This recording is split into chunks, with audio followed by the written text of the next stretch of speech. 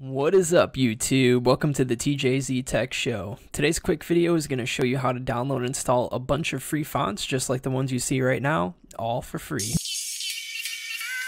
Before we get started, I just want to let you know that all the links are going to be down in the description below, so just go ahead and scroll underneath the video, click more info, and you'll get all the links right there. Also, if you're down there, feel free to leave a like if this video helps you, because you have no idea how much that helps out a beginner YouTube. Anyways, link number one is going to be to DaFont, and this is a site that I've been using for many years now. On your home page here, you can see a list of the recently added fonts. You can also change the sort to the most popular and all of that. And then at the top here, we have different kinds of categories for fonts. Like you can do techno, square, LCD, and all of that. So I'm just going to go ahead and click on one of these. And then say, for example, you wanted to install, I don't know, this font right here. All you have to do is just click on it, and then you'll get a preview of the font. They will show you the uppercase, lowercase, as well as numbers and special characters. If you see question marks like this, that means that the special character is not supported by the font, so that may be something that may interest you. And then if you're sure that this is the font you want, all you do is go over here and click download.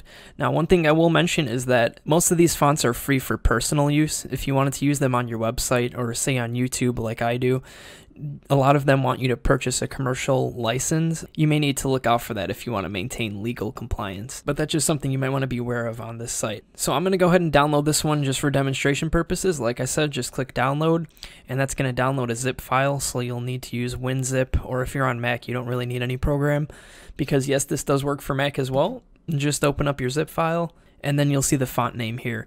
And sometimes fonts have different types, like they'll have thin or they'll have italic or bold. So you may need to install multiple files, but for this one we only have the one. It's going to be a TTF, true type font file. All you do is just double click on it. And again, this is going to be the same on Mac. All you have to do is just click install, and then that will install it into your computer library.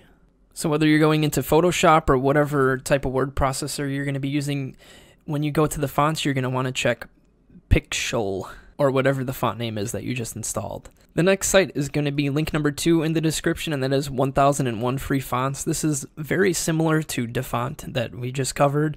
They have another huge library here, and they also have categories up at the top. So I'm just going to click on distorted and eroded here, and then we're going to try this hard rock. And now you'll notice that on this site and on this font, it's a little different. The designer says, for commercial use, please contact them at such and such. So if you did plan to use this commercially and you do want to be legally abiding, you might want to contact them and see what their restrictions are on that.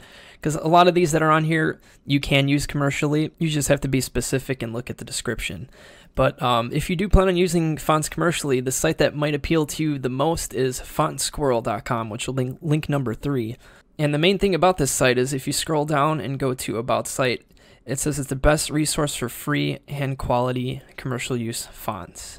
So if you do want to use this on your YouTube or your website, you can use pretty much any font that's on this website for free without having to purchase.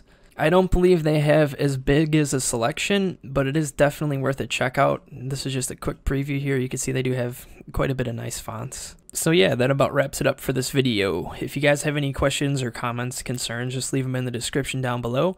Also, feel free to subscribe to see more content like this, and check me out on social media for the latest news and video uploads. But yeah, that's it. Peace out. Thanks for watching.